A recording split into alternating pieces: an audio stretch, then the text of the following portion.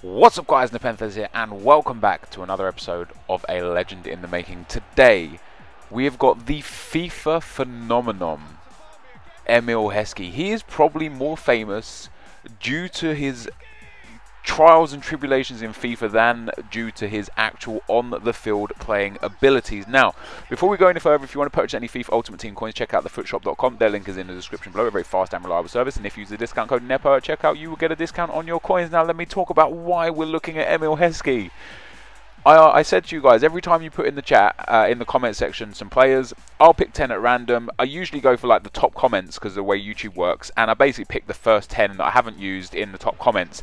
And EMILE HESKEY in both Roberto Carlos, Thierry Henry, and Zinedine Zidane was right up there. And I avoided him for as long as possible, but he had like something like 80 or 100 thumbs up this time around. And I thought, you know what, let me just put him in the top 10 and see if he gets there. And it was close. The straw poll, right now I'm looking at it, HESKEY has 334 votes, he's number 1. Beckham has 306 votes as number 2, and then Totti is in 3rd place with 120 votes. So I had to put HESKEY on. I had to. Like, he's there, you guys want to see him, and I thought, let me just do him. And I didn't want to do a disjustice to you guys. I didn't want to make a mockery of this series, and I didn't want to turn it into like a troll series or anything. I want to do it legit and seriously. HESKEY actually warrants as much as many people a legend card. He has been around in the game for a long time. He's done some important things in football, scored some important goals, and I thought I'd be as fair to him as possible for what I think his legend card might look like. And that's what you see in the top left. Now, his honours, he has got 572 games and 136 goals in his career so far. He, of course, does still play for the Newcastle Jets in Australia.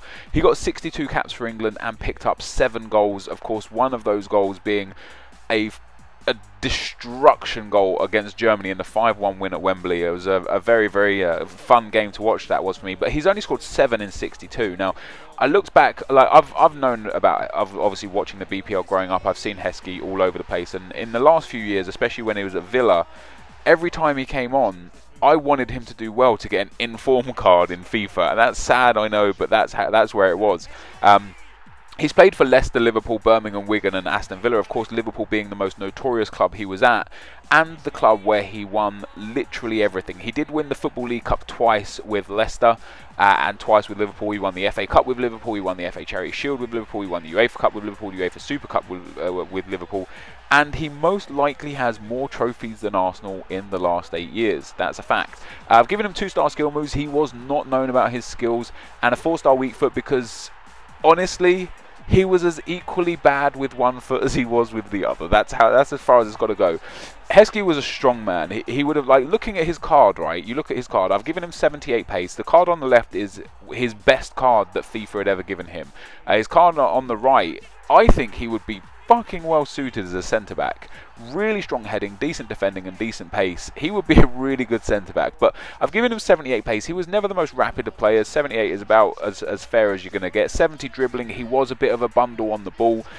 71 shooting because his shot wasn't great, and that's kind of capitulated in the, or like captured in the 7 goals for England in 62 games, and pretty much 1 in 4 goals for the clubs that he played for. Which is okay as a striker, but not great. Especially like for Villa, he scored 9 goals in 92 games, and that's really bad. And for the Newcastle Jets, he's got 9 goals in 36 games, so he doesn't score often, and I think that's fair for his shooting to be 71. His heading, of course, is where he scored most of his goals. He's a big guy, he's tall, he's strong, he gets in the box, he gets on the end of crosses and he scores goals, and his passing was also like left a little bit to be desired. I personally think an 80 rating is a very, very fair rating for a Legend HESKEY card, and I think the stats on him are very fair as well. Of course, let me know in the comment section below what you think. Hopefully you agree with me. If you don't, let me know in the comment section below what you would do for his stats. Also, be sure to keep listing players that you haven't seen. I will have there are like a lot of players that I have done that you might not have seen already. I've done Zidane, Henry, Ronaldo, Roberto Carlos, Ronaldinho, and Steven Gerrard up to this day.